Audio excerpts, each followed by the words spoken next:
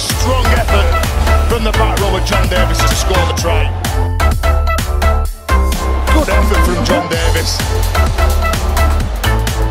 I think he's been very impressive. Defensively, he's been solid. Offensively, he's always been there. But Davies is through! And John Davies, has he got his second? Alright then, John, you've just signed a new 2-year deal. How does that feel?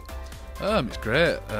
You know, it's a big thing for myself. I think the club and the fans will be really happy, and you know, it's a big thing for my family as well. Now, you've been at the club this season and you've chose to sign that 2-year deal, of course. How have you found your time at the club so far? Yeah, I've really enjoyed it. Things have changed compared to last year to this year, and just the general direction of the club and the way it's wanting to go in the future. That's something I really want to be a part of. The club's gone and it's signed you, it's just signed Jason Walton as well. Has that shown you in terms of the prospects of what's perhaps to come? Yeah, obviously I think the club are looking to tie down a lot of the core of what they deem as their squad next year. There'll probably be a couple of more additions towards the back end of the season. But yeah, it's definitely something I want to be a part of.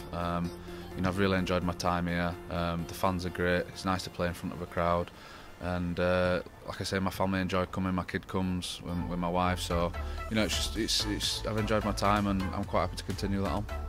Looking long term then, if the club is looking long term by making these contract extensions, what do you want to achieve in your time at Featherstone? I think everybody at Featherstone ideally, dream to make full time in Super League. And I think that's what obviously Mark's building for. There's no point looking to build a team and not be competitive and look to either go up or compete at the highest level. And that's what the club's wanting to do, and that's what I want to be a part of.